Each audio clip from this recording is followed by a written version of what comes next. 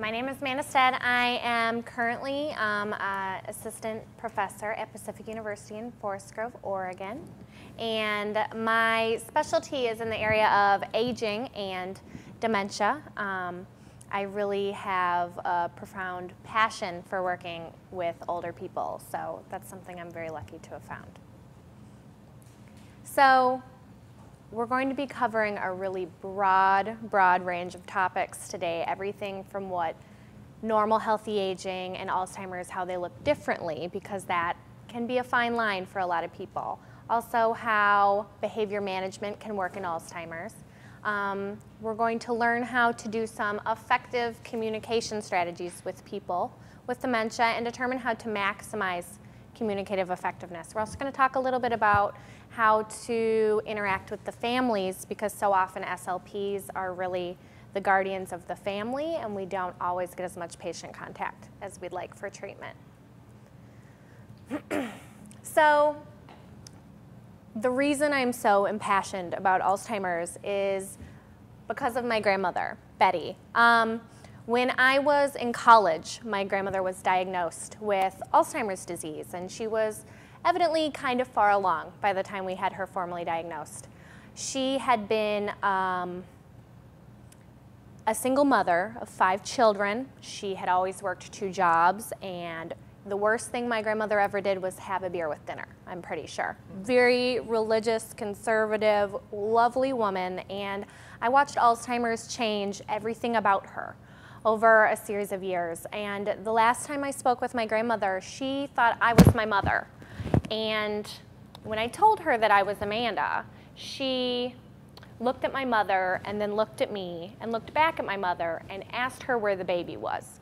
So my grandmother had lost all perspective of who I really was as a grown adult child. I only existed to her as a baby.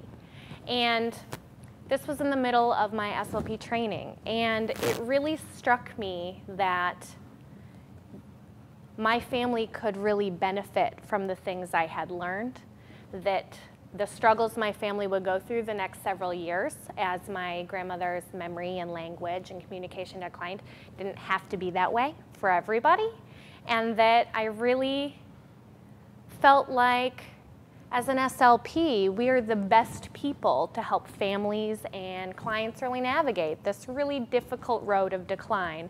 But it doesn't have to be difficult, and it can still be so full of joy. So that's my grandmother, and she's really my inspiration. So we're going to do a little bit of background to start. So why aging is important, the need for SLPs to really get into this field, because we're getting in kind of late, and what the pathology really looks like. So understanding what Alzheimer's and dementia is sort of integral to learning how to treat and how to manage behavior. So the need. This is a really impactful picture for me. The United States and some other Western countries are notably blessed with the ability to grow old, which is a blessing and a curse in many ways. Because we have an aging population, all of these disorders that we're really talking about being disorders of aging, largely incidents of stroke, dementia, and Alzheimer's, even Parkinson's, things that occur later in life, are going to happen more and more frequently. It's no secret that the baby boomers are coming to sort of reshape the way that we do treatment as SLPs. Populations are going to change, and with that, we're going to see a lot more cases of dementia and Alzheimer's disease, just notably because it is a disease of aging. This also, I feel like, is pretty self-explanatory and pretty frightening, to be honest.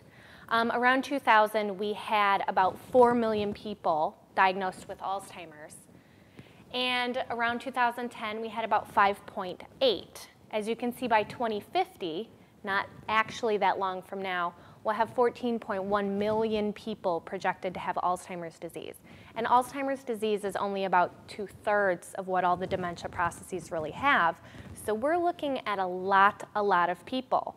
And SLPs largely have not been part of their primary caretaking and part of the intervention strategies until largely swallowing gets in the picture. And if we want to keep these people in their homes one more year, keep them in least restrictive environments, it's really important that we get in early and we help provide strategies and support.